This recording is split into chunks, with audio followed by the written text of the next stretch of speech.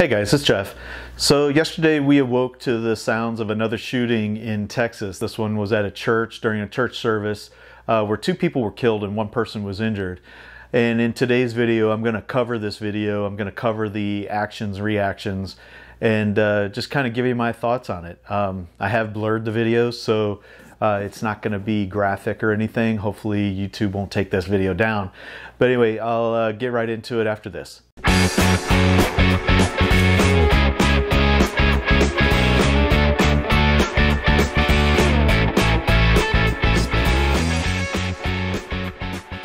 All right, guys, I'm back. So, when the news reports first started coming in yesterday that there was a church shooting and two people were killed, one person was injured, obviously you start processing, what could have happened, what was the probable outcome, the cause and effect, etc., etc.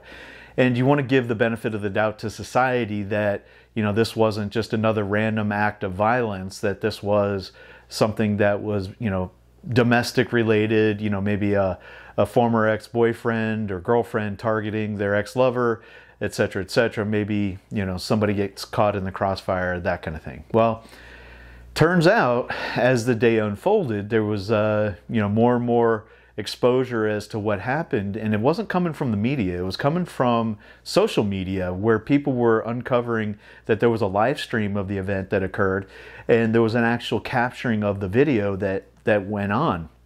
And in that video, you can clearly see what happens, and it was exactly what you hope never happens. It was an insane person who decided to commit a random act of violence and took it out on this church on this Sunday morning. So I'm going to go over this video. I'm going to start here, and we'll just get right into it, and I'll give you my thoughts afterward. I zoomed into the relevant area to see it better. It's become pixelated, but you get the idea.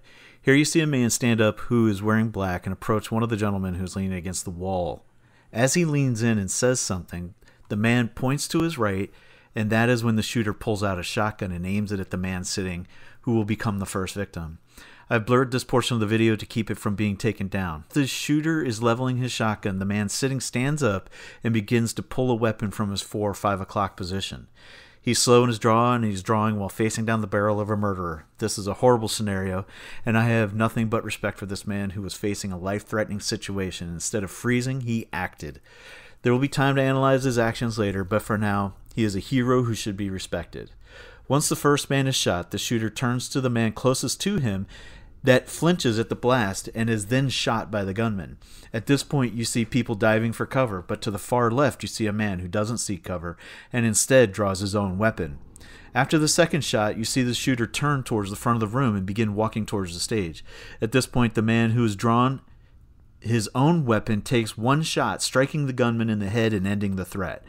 I had to watch this about a dozen times because the shot is so good. Perfect headshot, and the shooter is stopped immediately.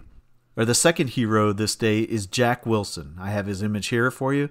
He runs a license to carry company, and it's obvious this man has done more than just target practice at his local range.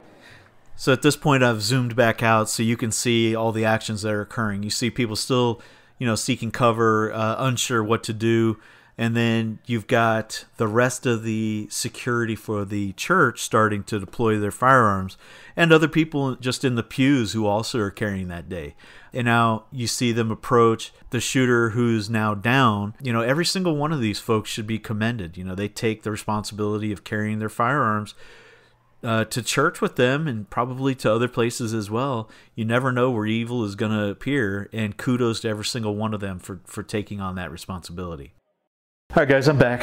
So this is a sad and triumphant video. This is sad because an innocent person lost their life, but there was a triumph this day where only one person was murdered. The bad guy was immediately put down after the second shot in that room that day because there were armed civilians willing to take up the responsibility of concealing a firearm and taking it into this establishment and exercising their Second Amendment right to bear arms in the protection of themselves, their families, their loved ones, people around them that they may or may not care about, but are innocent civilians who don't deserve to be murdered by evil people who just want to cause chaos in society. Now, remember that, guys. We're coming up on an election season.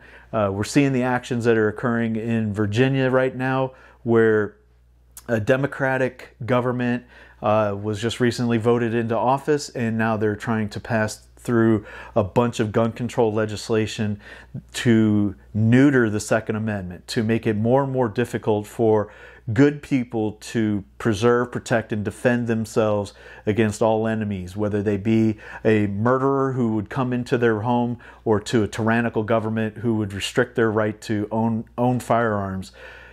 These are the kinds of things that the Second Amendment was designed to protect against. People who would make you defenseless, to make you helpless and dependent upon government. And that's not the American way. That's not what people have fought for in the past and will fight for in the future.